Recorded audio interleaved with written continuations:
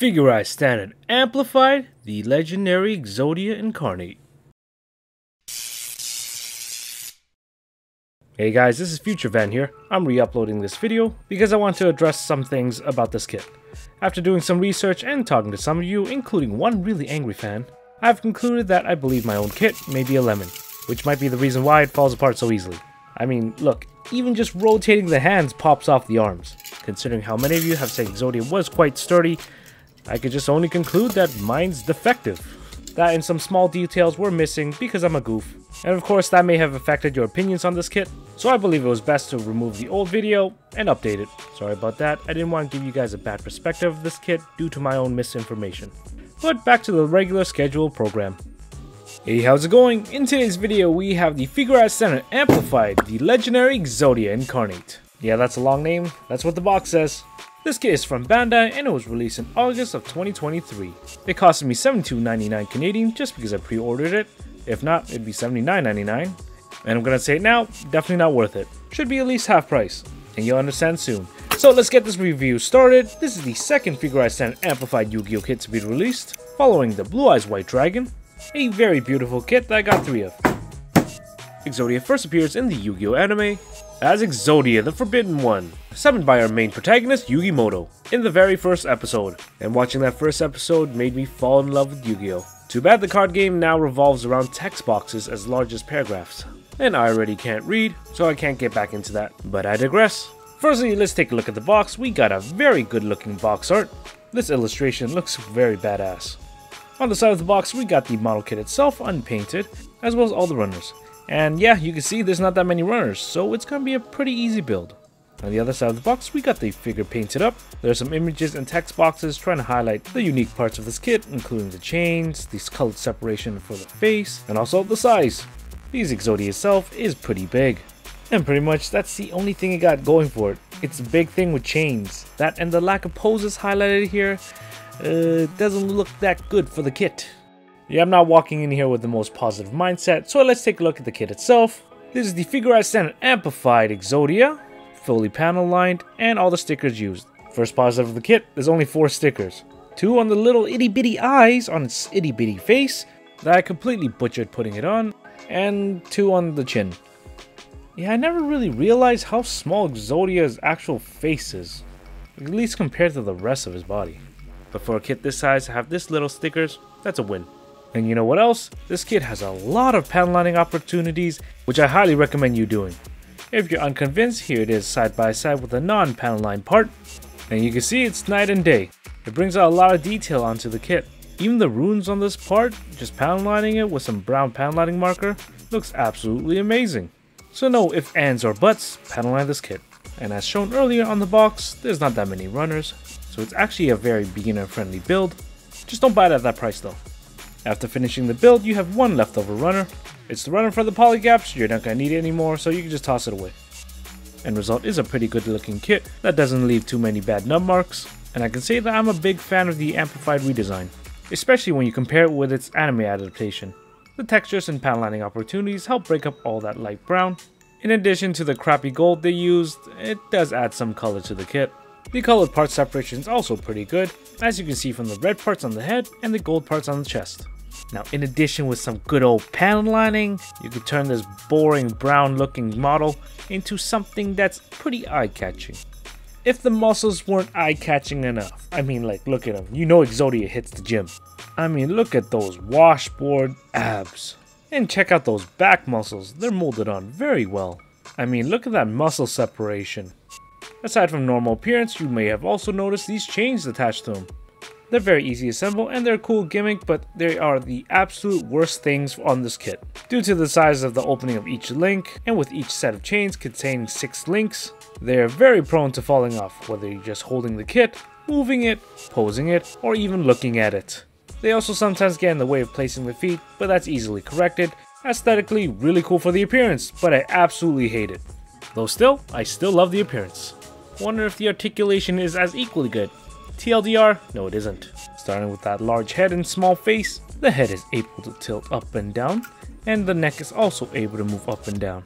Unfortunately, there's no side to side head tilt, and due to the design of the head, it can't do a full 360. but you can decapitate it due to the weak head connection. Coming to the arm, the shoulder pauldron is able to move up and down ever so slightly. In addition, there's an extra joint near where the shoulder is, allowing the bulky shoulder to internally externally rotate. And the arm is also prone to falling off if you play around with it. Here's a top-down view of that internal external rotation. As for abduction, the arm is able to be raised this high, which is mostly inhibited by the big bulky shoulder and head. There's also an upper bicep 360, and doing this will often twist the arm right off. Or in this scenario, the other arm came off. I now understand why Exodia comes in pieces. There's a double joint on the elbow, allowing it to have a pretty good range of motion, though it exposes this hollowed area over here that doesn't look good. Next we have the hand, which is unfortunately not on a ball joint, so it can only 360 spin. Also forgot to mention this before, there's a hinge joint on the hands, allowing a slight bend to the wrist.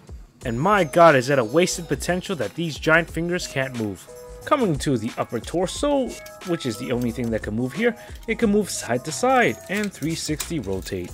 Only cool thing is you get to see more of his abs. Oh, yeah!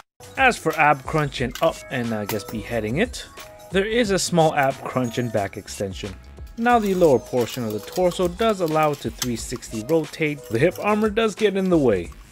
This is a minor issue because you're never really, oh there goes the left arm. As I was saying, it's probably an issue you'll never actually have to face. Finally coming to the legs, Exodia has a pathetic split. He should dedicate some of his time at the gym to actually working on his stretches, cause this range of motion is trash. Barely 90 degrees leg raise, and it's even worse going to the rear. The upper thigh can at least 360 rotate without falling off, and the knee bend is weak sauce. Lastly, we have the ankle, which is only able to point up and down, but don't apply too much pressure or, yeah. Lastly, the ankle could 360 rotate, at least. Oh, no, it still pops off. And the scene is just from the articulation. It's not even the shake test yet.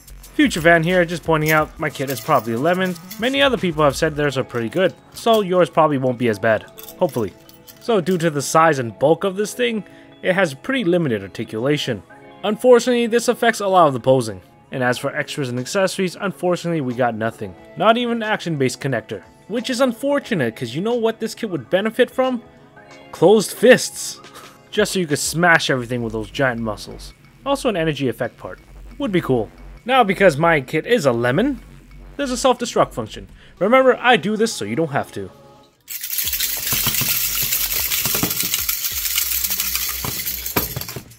When you tell Exodia to obliterate, it definitely obliterates itself. And that's why in the card game it comes in pieces. And if you're wondering for height, the Exodia stands around 10 inches or 25.4 centimeters. With a wingspan of 11.5 inches or around 29 centimeters give or take. As for size comparison, here it is next to the entry grade ARC-72, master grade ARC-72, figurized standard amplified Blue Eyes White Dragon, and a fellow bulky boy, the figurized standard amplified Machine Dramon. Next we got Haro, Doraemon, DK, an F00 phone stand, a turtleneck brace for when you fly in the plane, and a high-end master model Gojulus. And for shelf presence, it's a pretty big kit. Next to the Blue Eyes right here, it still sticks out like a sore thumb and it takes up a lot of space. Now, should you actually get this kit? Well, after finding out that my kit might be defective, I actually could recommend it if it's at a half price. There's not that many runners, so it's an easy build. The overall design looks very good. Due to the bulk of this kit, the articulation sucks. The chains, though looking pretty cool, are a huge headache to deal with. And for this price, it makes absolutely no sense. It definitely needs some more extra accessories, some hand options, some effect parts. If you want one, try to get it at a lower price. Just hope that yours is actually stable and not hand grenade like mine's. Also the lack of posing. You can only do so much with the open hands, you know? Like this is the only pose I actually like, and that requires 3 blue eyes. Now if what everyone says was true and theirs is actually very sturdy compared to mine's, I would highly recommend it then, at half price. But that's my own personal opinion. Thanks for watching my video, I hope you like it. I enjoy making it. Would you get this kit? Why or why not? Let me know. Though my own kit is very explodey, the appearance is on point, so I have high hopes for the Blackluster Soldier. If you guys watched my older review, and also watched this one, I thank you very much. And let me know if your opinions have changed. Weirdly enough, it makes me feel better knowing that other people's Exodias aren't this bad. Thanks again for watching, and remember, panel line this kit. Take care, bye!